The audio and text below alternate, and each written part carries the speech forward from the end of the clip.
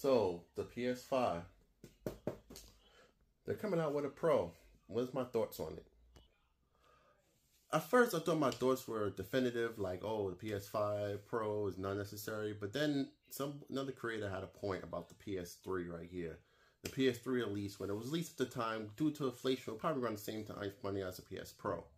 But what they forget to say was there was no such thing as a PS3 Pro back then.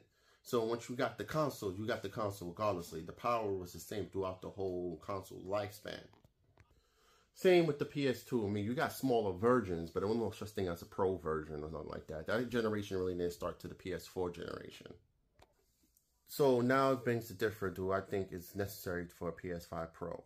No, I don't. I feel like that due to the amount of games of the PS5 actually have, the exclusives and everything, I don't really see that much difference in the graphics, to be honest with you. I know a lot of computer savvy people could say, oh, this, that, and the third. And I'm a computer savvy guy myself. Like, I build my own computer. I'm rebuilding my current computer that I have. And even then, it's like, I don't really see it. Like, it was a pain in the butt just to get a PS5. Now people are starting able to get PS5 and they come out with a Pro. I feel like, you know what, I'm going to tell nobody it sucks or it's stupid, don't do it.